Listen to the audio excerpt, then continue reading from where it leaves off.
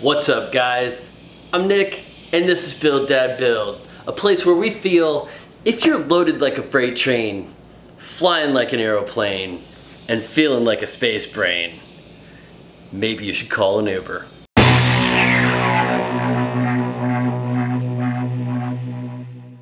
Alright guys, on this episode, we're gonna make a table with an epoxy inlay that kind of curves back and forth organically out of 2x material. It's a river table. Hey guys, I'm sorry about the noise. Apparently it's very important to drain the fire hydrant right outside my garage right now for like an hour. After I made the epoxy sofa table, which I will link to right here, I got an idea to make one for our hallway in here. Let me show you. All right, here we go. All right, come in here. Hey look, there's a sign I made. And we're looking at, ooh, this really ugly light. Look at this area right here. There's just, it's vacant. There's nothing there. So I'm thinking like a nice little hallway table right about here, about 3.5 foot long. So I've got two 2x10s over here. I'm going to be cutting them down about 3.5 feet, a little bit longer because we're going to take the ends off after we pour the epoxy, and then we're going to carve the center of these two to kind of form a channel to pour the epoxy in. So when you're doing something like this, you guys want to look for the areas with the most interest in there. So I'm definitely looking at this knot up here. I've got a little kind of chip out knot right here, as well as this guy. There's one right there. And then I'm also looking at the grain patterning in between those. Should be kind of cool.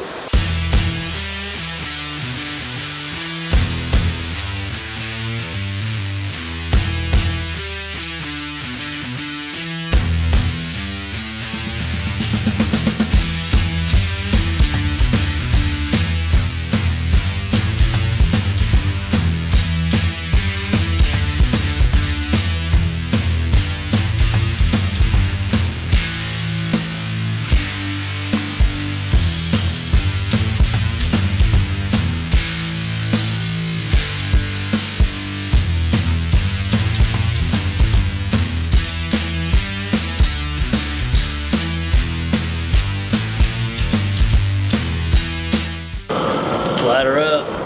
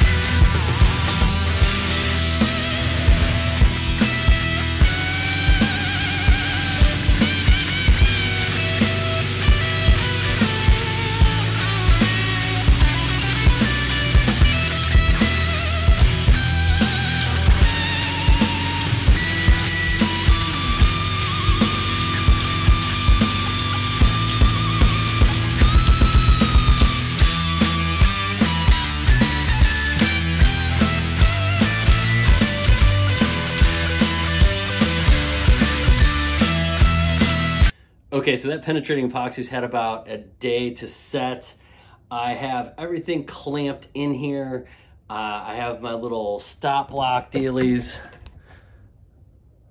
Here, let me turn you around. I've got both sides clamped in. I've got these little blocks with Tyvek tape on them to mitigate anything that may get up on them. The scariest thing is I'm kind of flying without a net here. This thing is too long to put in the tub that I normally use, and so if this thing starts leaking, I mean, it's just straight onto the tarp, which is on my carpet in my house. I've double Tyvek'd, I've siliconed everything I could possibly can think of. If y'all want to see the insane way that I put a mold together, leave a comment down below and I can show you, but it's probably way overkill. Now the moment of truth, we're going to mix up some epoxy, pour it in, and we hope that it doesn't leak.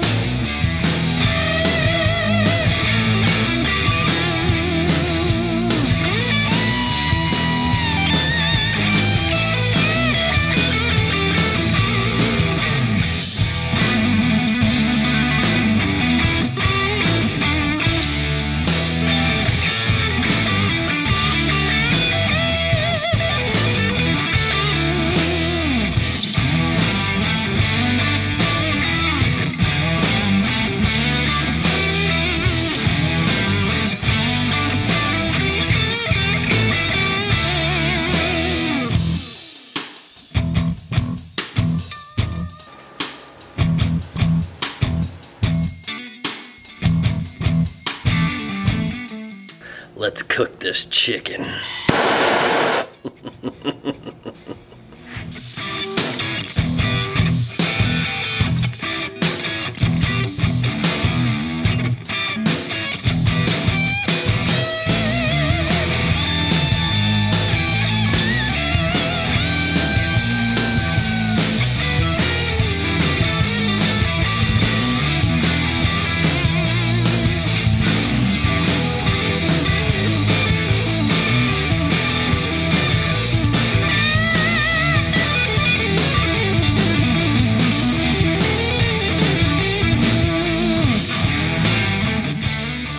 What's up, guys? So our tabletop is pretty much done. Now we need to work on the legs. Legs are going to be kind of relative dimension depending on how you carved and whatnot. I do have an issue. Build these holes up here, not thinking about running a support board across the back of this. I do want to put some LEDs behind this, and I'm trying to figure out the best way to still illuminate these. I think what I might end up doing is running the back support in between these two, and then maybe drilling a hole and running some LEDs along the back as well to make these light up. But we'll play with that in a minute. Once you got your tabletop done, you're basically going to do relative dimensions off of this. And most of those console tables, like I was looking, like an average size for them is 30 inches, but that seems really short to me. So I want to make this about 36 inches tall. I want all the leg structure to be the same size, and I want it to be square stock. So what I'm going to do is I'm going to raise my blade tall enough to know that I can cut through a 2x, because I've just got a ton of 2x material laying around, so I figure I'll cut it down into 1.5 by 1.5 inch stock. And the easiest way to make sure that you're going to have square stock is to line this up against your blade, and then move your fence against it. So you're going to take that dimension, you're going to lock it in, and then when I run this through the other way, it's going to be the same on both sides.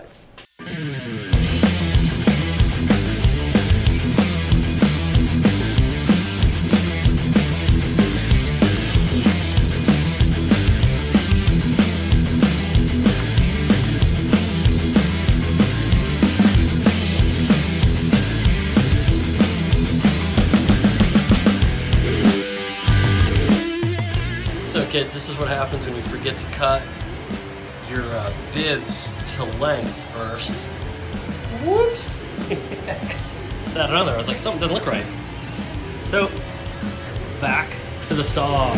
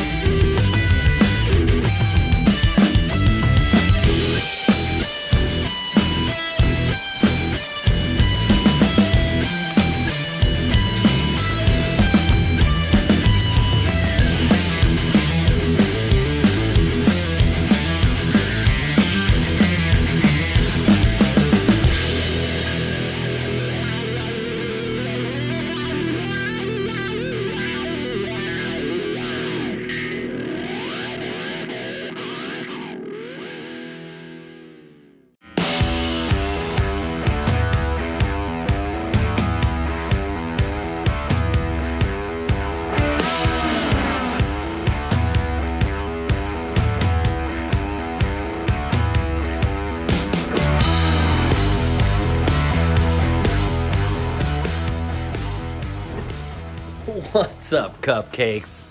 Guys, if you still aren't familiar with the Cupcake Army, you're not following my Instagram stories. Go do it now. You won't be disappointed. All right, how we doing? All right, so there wasn't a whole lot of hiccups along the way. The main stuff is as follows.